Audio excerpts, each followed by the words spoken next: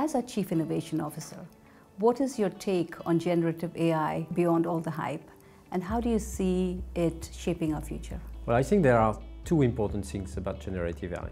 The first one is the speed of adoption. Never ever in history have we seen a technology which has been so quick to invade the planet to some extent.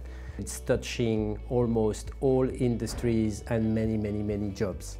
So this is really a technology for everybody. Now that said, it's not new. As well, this technology is not perfect. It's making a lot of progress, very quick, but it's not perfect. So I think it's very important to understand that there is still a lot new things to come, and it's up to us to make sure that this technology is evolving in the right way, with the right way to use it in an ethical manner.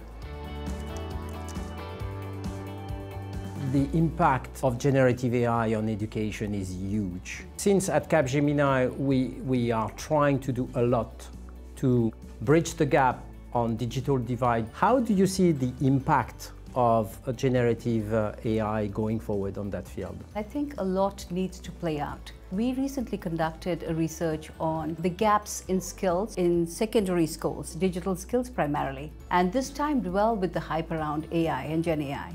So in our report, The Future Ready Education, we actually polled teachers and students on the topic. And what was really interesting is across rural and urban schools, across the board, teachers felt that generative AI has a huge potential to make a difference and be a useful tool for our students. With that said, there are risks, and there are perceived risks. There is perceived lack of understanding of how to make this work. And so almost an equal number of teachers and schools are banning the use of AI in schools. You mentioned ethics.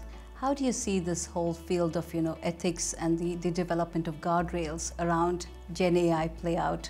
I think there are several domains in which we need to work. The first one, as you mentioned, it is ethics. Making sure we work on privacy, avoiding misuse, the bias that we can put into the technology. That's an important domain. I really think that going forward, generative AI will have to navigate between a necessary code of conduct on our behalf, on our side, if I may say so, and obviously regulation on the other side.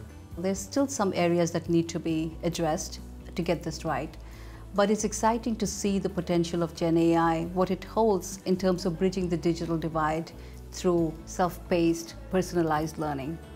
And it's great to see that policymakers, academia, and companies like ourselves are coming together to realize the potential of Gen AI to bridge the digital divide.